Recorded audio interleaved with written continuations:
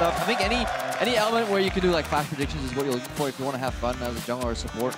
To me, just don't pick anything you picked in the LCS last season. Those are the guidelines. Okay. Nothing that was competitively viable. Faker's like, I ain't dealing with this stuff anymore. Bans out the Garen, gets rid of the Galio himself. Yeah, it's a respect ban. He's never done this before, Crepo. It's purely because of the kills. Yes, there from xPeke. He watched the VODs. He couldn't solve it. Had to ban it away. Couldn't be stopped. Nope. Peke getting that double kill onto Bengi and Faker. Taking a look at the other side. A little bit more try-hard on those bans. Nautilus, LeBlanc, Syndra. I mean, that's a bit more traditional, but now the pressure is on. Team Fire, will you let the side down? Oh, there we go. That's a fun champion. I can accept a Skarner. That's a steal from Clearlove, though. Clearlove loves going back to the Skarner, but we get the Shaco locked in. Very fun champion to see played, especially with the changes. He is well. I love it. I love it. And it's locked, Timo. Oh, it's locked already. Okay, this is great. Faker did not ban Aatrox, so he can actually pick it. Correct me if I'm wrong, but isn't Aatrox the equivalent of Timo, but in Korea? I mean, Faker always bans Aatrox as well because when he was over here, he just bans the first champions on the list. So usually that's like Garen Galio over in Korea, I think, because they spell them differently. Aatrox is what he was known for to ban in Europe. Basically, whenever or in North America, or whenever there was a Aatrox ban, you knew you were playing against Faker. The funniest part of that was people actually started banning Aatrox themselves to force dodges because if they didn't want to play with their team, you ban Aatrox like, oh crap, it's Faker, get out of here. All right, take a look at some of the other picks really quickly. Draven, Tristana, Maokai locked in. I don't know if you can hear the crowd in the background at all, but Ebi over on the Spanish stream just lost it with the Maokai lock-in. It was his main that got him all the way to Diamond, and is what he was going to pick if I had banned Renekton. Unless that's a Maokai support or mid or something, it's unacceptable. I mean, they're probably picking for themselves at this point. I don't think we need to swap to rush picks. I mean, I don't think in a fun mode everybody's going to go for a Maokai steal, so it looks like Maokai mid versus Brown. Z for Faker! Or for RONop. Oh, this is going to be amazing. This is going to be amazing. Gotta be Faker. It has to be. There's nearly no doubt in my mind. So, does Peke run Yi mid? No, I think he's going to play like Maokai mid, is what it looks like. I think it's going to be Clearlove jungling that, but who knows? Maybe it is going to be Yi. It's so hard to tell, right? After all.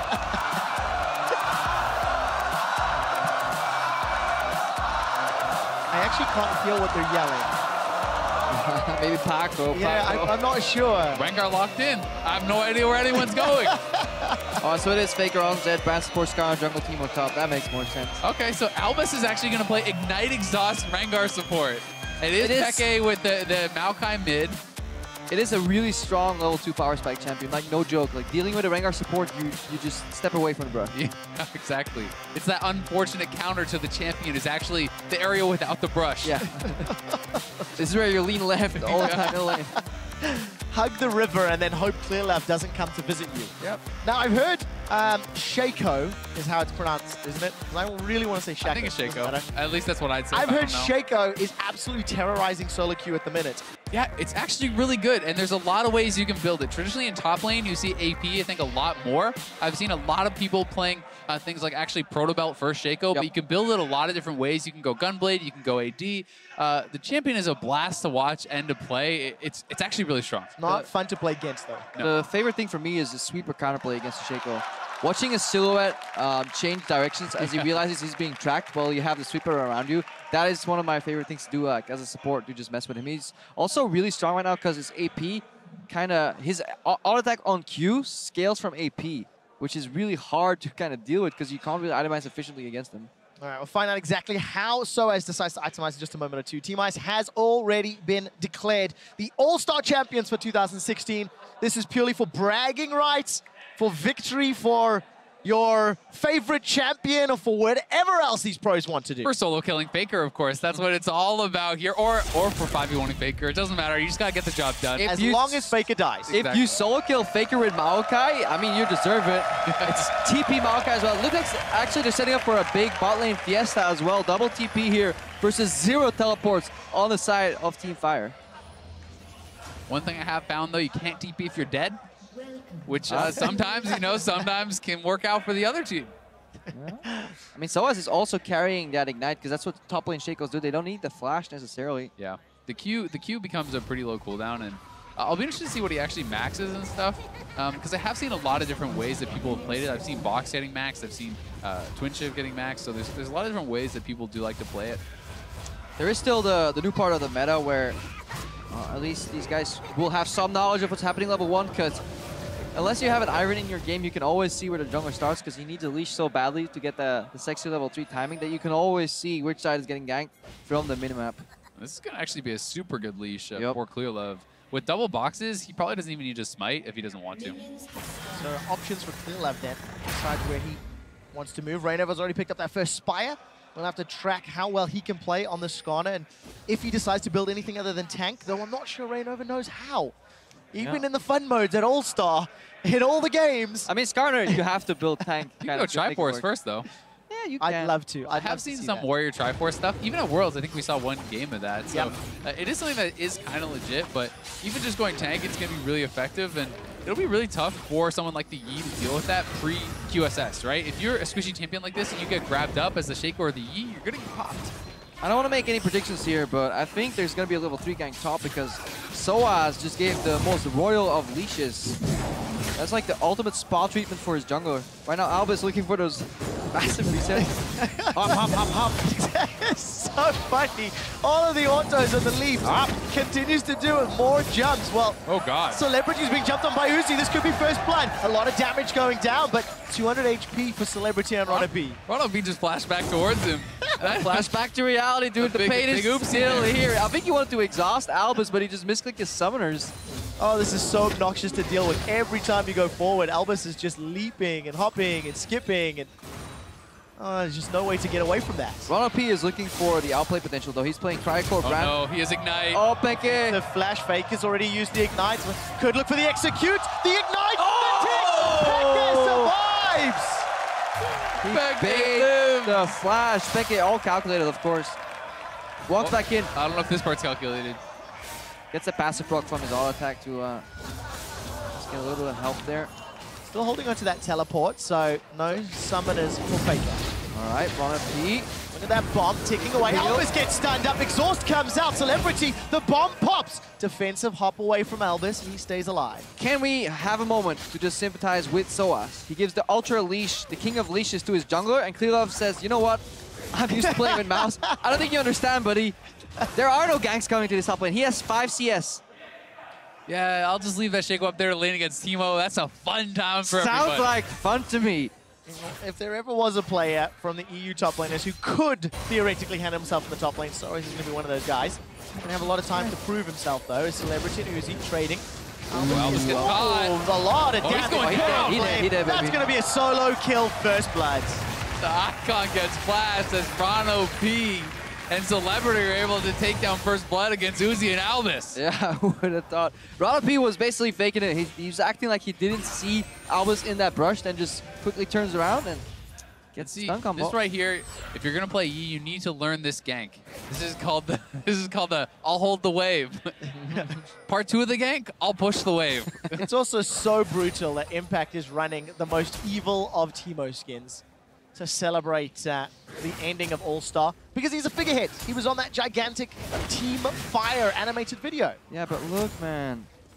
This is the stuff that scars top laners for life. If you're off-rolling jungle and you don't get a leash, because somehow, some jungler did this to one of the top laners. Had him leash 2 camps in a row with boxes, and then just never visit the wave into a range versus melee matchup. I pity SoaZ, man. Yeah, it's going to be a tough game. A lot of damage onto Peke, but Fake it. It's chunked down by all the minions.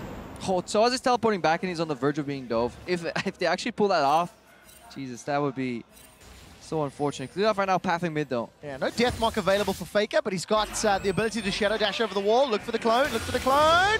Easy peasy Traveler, even leaves Clearlove behind. Waits for the Alpha Strike to finish. Yeah, and Peke didn't have his flash, so he couldn't actually get flash root and set that up. But even if they got it, I'm not sure they would have killed Faker there. They don't have too much damage. He hasn't even base, so yeah, he's going to be pretty weak at this point in the game. Yeah, just sitting on that Hunter's Machete, taking a look down the rest of the items. Uzi's got a Cult, minus 20 CS for SoaZ, teleport used as well. A real surprise. I want to see the level 6 spike here for Uzi though, because you can actually insect with your Stana. So I want him to hop in, or flash, knock him towards the brush, but then Albis dunks him. That is like the ideal scenario combo. Or alternatively, hop in, get stunned by Brand, die instantly. That we'll call method 1 the Crepo approach and method 2 the quick shot approach. And we'll see which one. No, he's not running Ghost in a useless matchup. You know the worst part is, I was so nervous about my Roots of Masteries, I forgot to look at my summoner spells. Like, it's such a rookie error. Such a rookie. First time. Yeah. Did not do myself proud. Couldn't be much worse than that, so... No, that's definitely true. Impact's being pushed back, though. Scared of those jacks in the boxes. Yep. RONop is going to stun up Albis, and again, there's just like a gentleman's agreement. Support on support. ADC on ADC. Yeah, Albis wants to jump in whenever Q is down, so he can at least survive. Reignover has his ulti. ulti. Though. He really does. Albis is going to get impaled and pulled backwards. Looks like it's going to be a trade 1-for-1. Albis goes down. Uzi, Rocket jumps forward, gets the flash. We jump up to the top lane. SoaZ is going to get dropped down. Impact is running for his life, and the Hallucinate not going to be able to pick up the kill. Oh, there's a Yi coming his way, though. Clearlove, as SoaZ is dead, he's probably going to wait for the kill credit to expire and then even out the CS here, or the kills. Still flash available. Flash into Alpha Strike. Wuju style thrown down. He's blinded. Impact is just getting so much HP back as well. He's going to be able to survive. Don't worry. This is, like I said, this is part 2. I'll push the wave. Oops. Do some AoE. Failed the gang. Pushed away for you, buddy. Here's Faker. Oh, let's see. What can Faker do? Deathmark and Igniter's up. Clearlove begins channeling the Meditate. Clearlove can juke out of Faker's ultimate, so I don't think he's going to commit out of that one. Nicely done. Sorry, Clearlove. He throws SoaZ under a bus, and then while SoaZ is just getting back up and recovering, pushes him off a cliff. You know, it's more of a no rush 20 champ. You know, you're not trying to do anything too early here. You're scaling. You know, we'll see if we can pull off anything nice later. Yeah, SoaZ trying to pull a freeze here. He's like, if you ain't ganking and push him out lane, I'm parking the bus. I ain't moving. I'm done. Oh. What a tough situation. 33 CS, an Amp Tome, and a Ruby Crystal. How's Albis doing? He's got that Sightstone picked up. No real fun items yet. Reignover's got a Sheen, though. That's a good sign. It could go Frozen Fist, or it could go Triforce, which is what we're hoping for. Yeah, Frozen Fist is actually pretty decent on Skarner, so I think that's reasonable. Triforce is a lot more aggressive, but pretty good, too. I love that Reignover also has like 52 CS. He's like rivaling the wings in terms of creep score. Working on his favor. xPeke, on the other hand, being pushed in under pressure again by Faker. No real surprise. xPeke with the Maokai. 1 CS lead. Let's see, Impact blind. Running in there with Highlander. Is that a gank in the top lane? Just going to deceive in, and that was just very, very easy. It's a lock-on. You convince the enemy top laner that you're not coming to gank him. Next level strategy is being unveiled here. 8 minutes of bluff into the final gank. Jump onto Celebrity, looking for that bowler strike. Albis is not fighting it because he just gets insta-stunned. This is the quick shot, remember, in jumping in, getting stunned, and getting dunked. Yeah.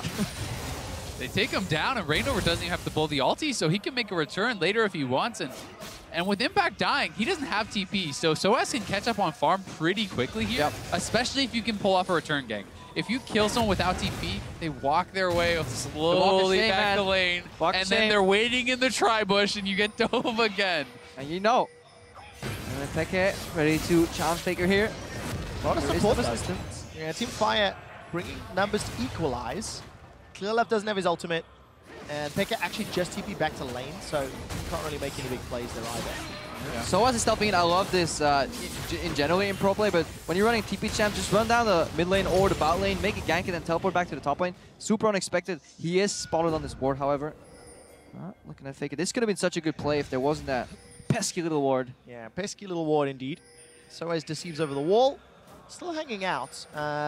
If xPeke can lock down Faker, no. Flash as well as that clone. Oh.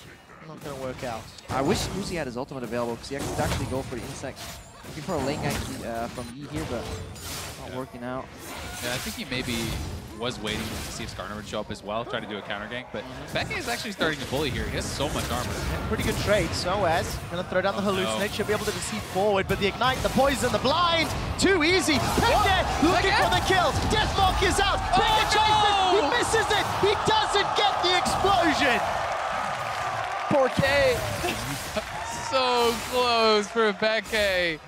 Faker ends up walking away with the solo kill in the blue buff, though.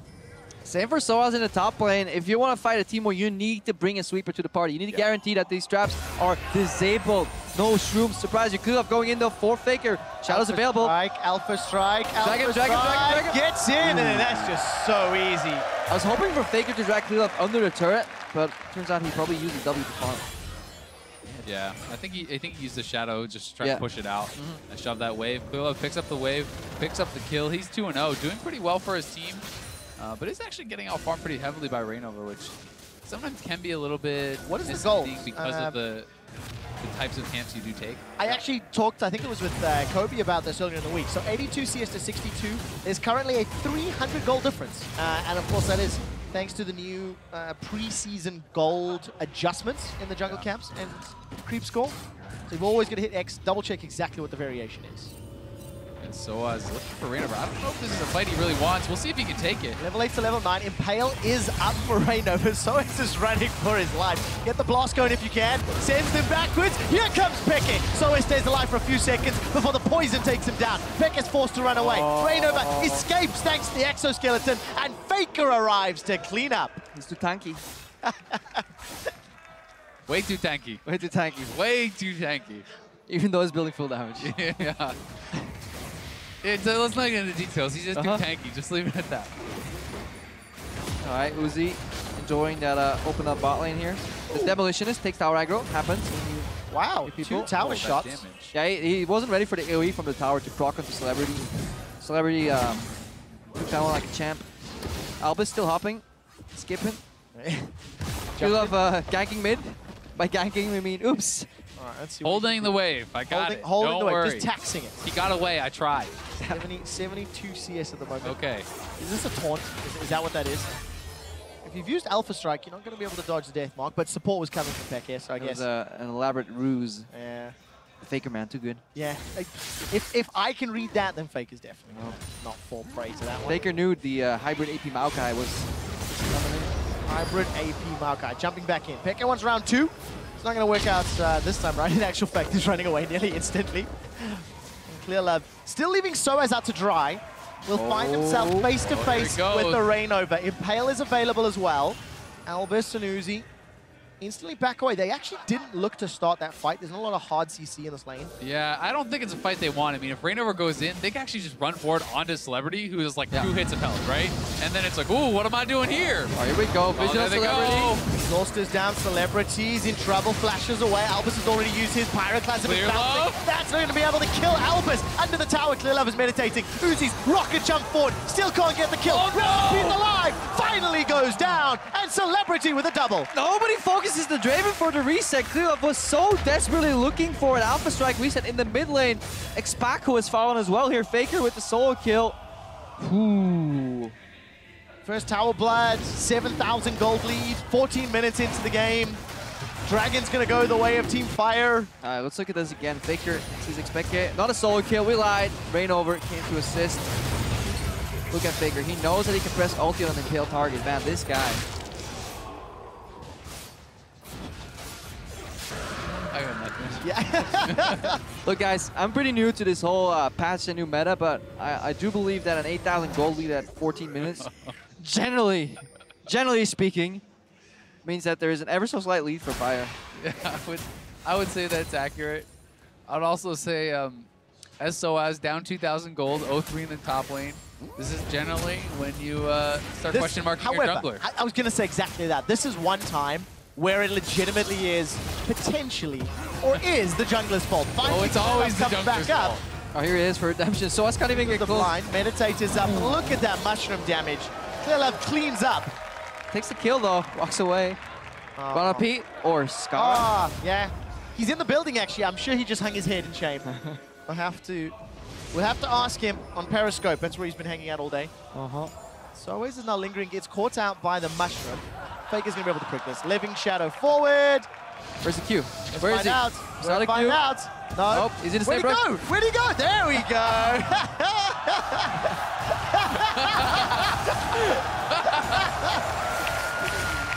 The best trick is to just shadow step in place and just wait for people to run in every direction.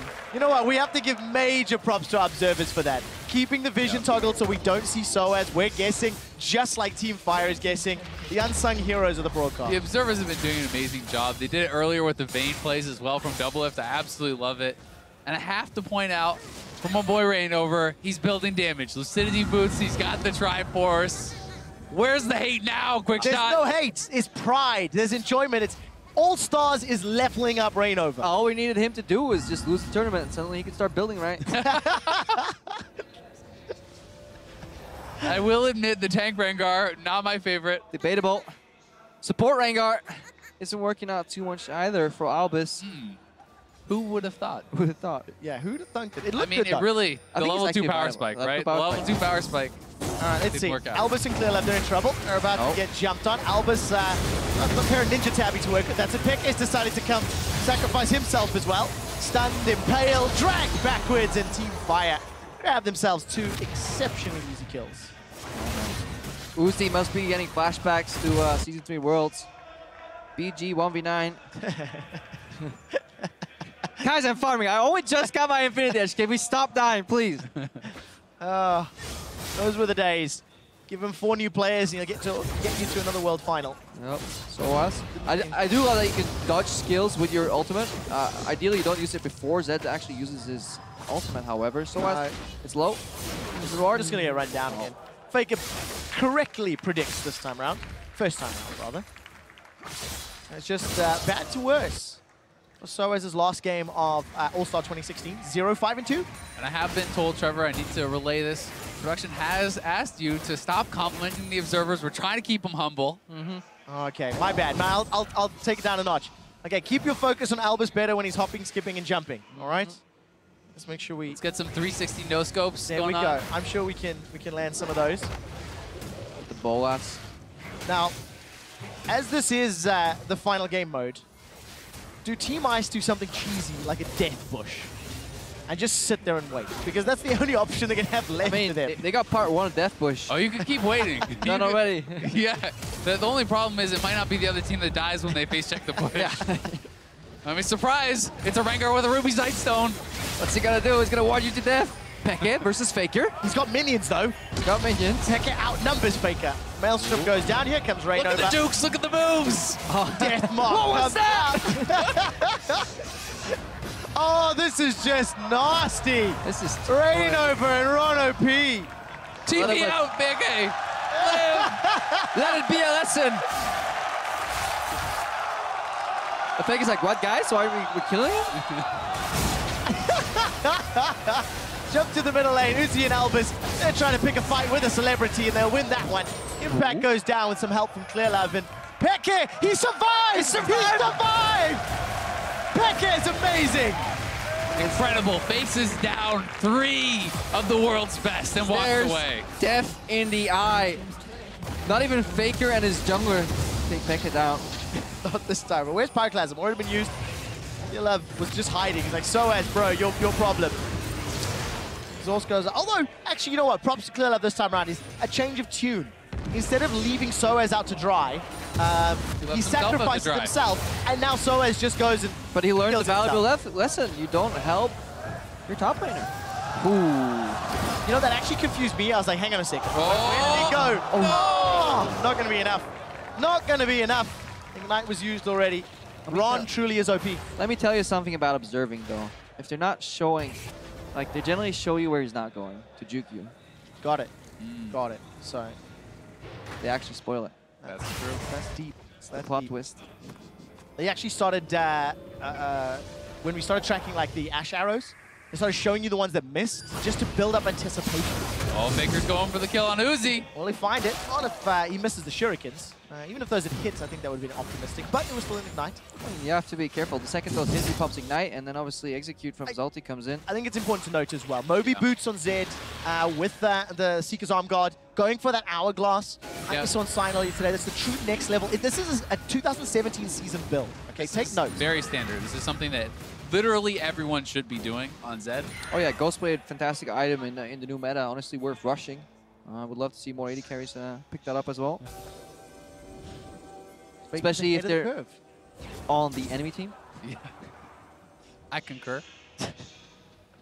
Alright, Operation Protect SoaZ is in motion. Peke has been called out. It's like, Paco, I don't have a jungler. Do you want to help me? Okay, Maybe, got it. Maybe if Peke stands next to SoaZ, we can see what Team Fire decides to do. Will they just, you know, avoid xPeke because of just how good he is as a player? Ooh, Peke is ready. The punish and impact, the bait. Both just fly upwards. Impact manages to escape using their flash. Pyroclasm bounces a couple of times, and it's Impact that gets his 4th kill of the game. Now SoaZ is sticking around in the river. He's been procced. Oh, he's been caught out by another mushroom. There we go, Protobelt's away and being run down by RONop and Impact. He's going to turn around and try and kill Impact. Almost guaranteed at this point. All right, he's going to have to. Reignover's looking for more. Got the Impale available.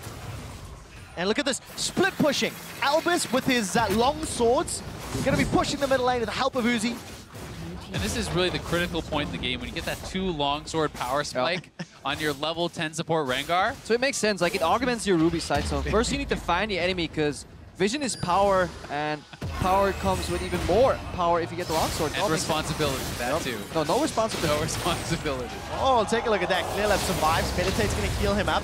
The rest of Team Fire coming to chase. Where is Reignover? Who will he target? xPeke will be the man. Impale dragged out of his home and shut down in front of the Barcelona crowd. I mean, there is something to say for Peke's ability to soak enemy cooldowns efficiently. I mean, he's creating space. Yeah. The question is, what is his team doing with it? Doesn't look like much. Not filling it. All right, not this time round. All of those opportunities gone to waste. All right, Impact, can you 100-0 Albis? Seems to be the case. The poison, the ignite, the burning. Gunblade, Wits in. That is your build order. And SoaZ waves a friendly goodbye as Team Fire escape with Baron with a 11,000 gold lead. Hourglass is completed for Faker, boys. Part 1 of the boomerang strategy is complete. This is where you throw them. Step 2 is obviously catching their throw as they go back with much more momentum. That's what Ice is waiting for. The boomerang strategy is known to fail. Do you know anybody who's actually thrown a boomerang and caught it in real life? No, that's the problem. See? No. Only happens in the movies, man. But the theory's there, right? I mean, on paper, scientifically, the boomerang strategy can work. On paper and in video games, Sivir. There we go. No. But yeah, I don't know anybody in real life who's actually pulled that one off. That's the problem. Now this is where we have to change our narrative. We have to look at Team Fire. They've got this monumental lead. They've got Baron. What is an acceptable time frame for them to win this game before we start saying that they are in fact bad? I mean, that is we are the commentators. We have the power, so we can kind of start that whenever we define it, because you know that's whenever teams are this far ahead in like a traditional game, we start like judging their ability to close, their communication. So I would ask, like, I mean, why don't make it a wager? Over or under 5 minutes? That works. I can work. See, I think your skill is inversely proportional to how long it takes. It should take you longer. It's all-stars. Good take. Okay, so you're should make them suffer. Azale here. Since he is a dirty NA caster, obviously approves of Ice suffering, but I say we put them out of their misery. That's what I would say as well. So, you know, I'm saying that the closer in, meditating up, Impact's looking for the kill, but it's Faker, the dirty kill stealer. Celebrity comes in, stand aside as Celebrity kills the local Celebrity. Pick is down, SoaZ is running for his life, looking for a reply. He just gets dunked by the spinning axe. That is the ace for Team Fire, and they're opening up the base. It looks like Team Fire agree with Creplo in terms of finishing time frame. Yeah, we'll see. I mean, are they going to stick around, or are they going to go base? You know, Faker can maybe go for a death cap next. Yeah. See how that works out for him. I mean, he has that Zonia's Hourglass, which makes it possible to dive the fountain. Does that laser go through it? I think it does. Yeah, I think it does.